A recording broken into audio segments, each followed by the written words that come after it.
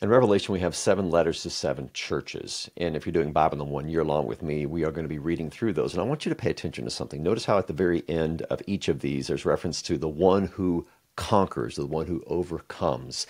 Each of these times, it's the Greek verb nikao, which means to overcome something, to conquer something. Same verb used in Revelation 5 for how the Messiah has overcome or has conquered.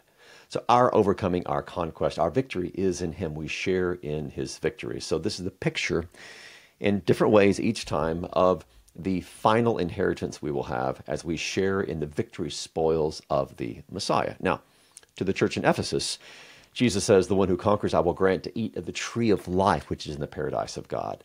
Now, obviously, this harkens back to Genesis 2, where you have Adam and Eve in paradise with the tree of life in the intimate presence of God.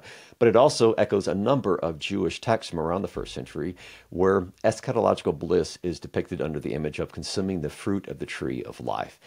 Go to the end of Revelation 22, and you have these trees of life growing on either side of the water of life flowing from the Lamb of God and from the Father.